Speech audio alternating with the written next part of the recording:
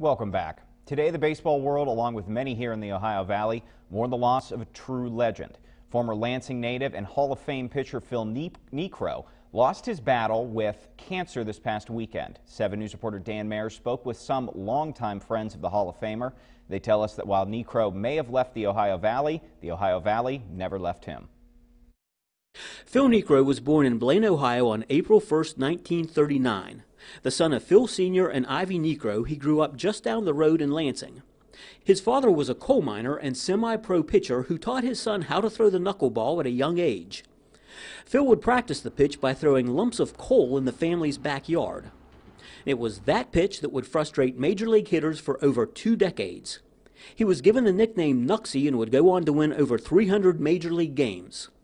His close friends say that his accomplishments on the field are impressive, but his kindness and generosity off the field are even more remarkable. They say that no matter where he played, he always considered the Ohio Valley his true home. Phil was a giver, and he cared about his family, his friends, and the Ohio Valley especially. When he came back to the 22 golf tournaments we had, he showed up for 20 of them, and drive through the tunnel and said, "Boy, I'm home. I'm back home in Lansing and Bridgeport."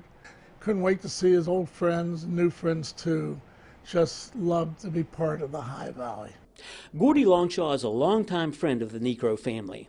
He has followed Phil's career from the very beginning, traveling all over the country to various games, often as Niekro's guest. Longshaw tells endless stories of Niekro's generosity and giving nature, but also says that Phil had quite the sense of humor. I remember going to Cleveland with my dad. My dad knew Phil's dad, and he was very nice and special to my father, Walter. And so we're sitting there having breakfast, and people come over and say, "Hey, aren't you Phil Niekro?" "Yes." And he says, "Isn't that Yogi Bear?" My dad said, "No, I'm not Yogi Bear." And Phil says, "Come on, Yogi, give it up. I sign autographs. Come on, you got to sign." Ended up my dad signing autographs for Yogi Bear. But he would do pranks like that. Bridgeport resident Marty Gould first met Niekro at the Hall of Fame induction ceremony in 1997. Later, he became his golf partner at the Niekro Scramble for nearly 10 years.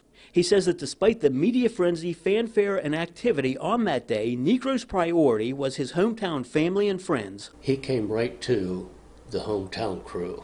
We went up on the bus, and he came up to us and was right in the center of our picture. We all got a picture of him, and with all those people that he needed to see, that's who he wanted to be around. Signs and tributes can now be seen all over the Bridgeport and Lansing area. The baseball diamond at his alma mater bears the name of Phil and his brother Joe. They now serve as a reminder for generations to come to a true hometown hero.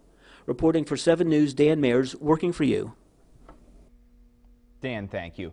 Niekro is survived by his wife Nancy and his sister Phyllis. He also has 3 sons and 2 grandchildren.